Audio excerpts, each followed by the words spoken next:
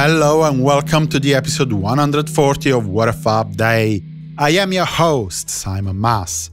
Among other things, today we'll focus on the band's first tour, the filming of more Paperback Writer and Rain videos, and the UK premiere of Let It Be. On the 20th of May 1960, the Silver Beetles, George Harrison, John Lennon and Paul McCartney on guitar and voice, Tommy Moore on drums and Stu Sutcliffe on bass, performed at a town hall in Alloa, Scotland, for the first date of the Johnny Gentle tour. The Silver Beetles were never billed as such, with the posters announcing Johnny Gentle and his group, since the band was, in effect, only a backing for Gentle. The musicians had their first and only real rehearsal together, a 30-minute affair, shortly before taking the stage. As you might imagine, the first show was rather rough, but the group got better as the tour progressed. The repertoire included It Don't Matter Anymore and Raining in My Head by Buddy Holly, I Need Your Love Tonight by Elvis Presley, Poor Little Fool by Ricky Nelson, I Don't Know Why I Love You But I Do by Clarence Frogman Henry, Come On Everybody by Eddie Cochran, and He'll Have to Go by Jim Reeves. You might not know that the lads decided to adopt stage names for the tour. In the anthology book, McCartney explains, I became Paul Ramon, which I thought was suitably exotic. I remember the Scottish girls saying, is that his real name? That's great. Stuart became Stuart de Stael after the painter. George became Carl Harrison after Carl Perkins. John was Long John.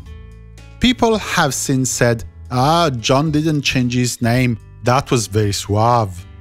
Let me tell you, he was Long John. There was none of that, he didn't change his name. We all changed our names. 1 year later, in 1961, the Beatles, now with Pete Best on drums and with Paul McCartney on bass instead of Sutcliffe, performed their 50th night of their second Hamburg engagement at the Top 10 Club. Third Hamburg engagement for the band in 1962, still with Pete Best on drums. This time, they were on the stage of the Star Club. In 1963, the Roy Orbison package tour featuring the Beatles arrived in Southampton, and more precisely, on the stage of the Gaumont Cinema. The venue is still open today, operating with the name of Mayflower Theatre since 1987. On the 20th of May 1965, John Lennon, Cynthia Lennon and director Richard Lester flew from London to Cannes to attend the local film festival.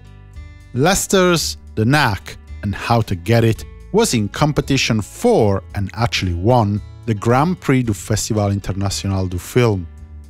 Let me thank you, the Truth About the Beatles Girl Tumblr account, for this entry. And let me thank you for being fab and showing me your enthusiasm and support by sending me messages, comments and love. If you haven't yet, please consider visiting www.simonmas.com/support. No donation is too small, and no shout-out and linking on your social media will go unnoticed.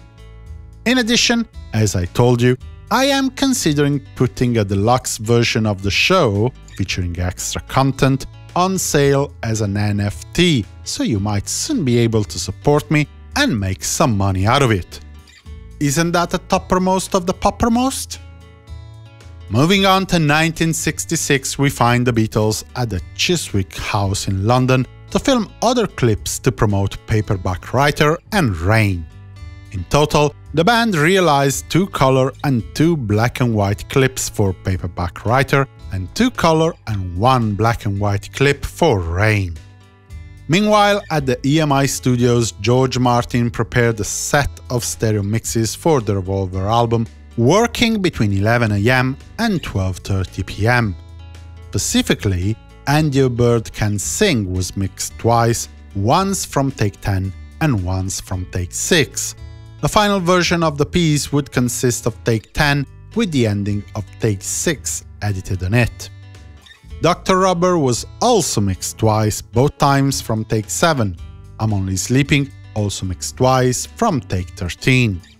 For these latter two songs, the first mix ended up on the American Yesterday and Today album, and the second was reserved for the Revolver UK release. In 1967, the BBC Radio's Where It's At show included interviews with John Lennon, Paul McCartney and Ringo Starr, privately recorded by Kenny Everett. John discussed their new Sgt. Pepper's Lonely Hearts Club Band album, Lucy in the Sky with Diamonds, and the merits of automated double tracking. Ringo talked about what had happened during the last year, and Paul talked about the album and its production process. During the program, aired between 4 and 5:30 p.m. today, all the songs of the album except A Day in the Life were broadcast for the first time. As you might remember, the song had been officially banned on the 19th of May for drug references. Check out yesterday's episode of this podcast to have a laugh.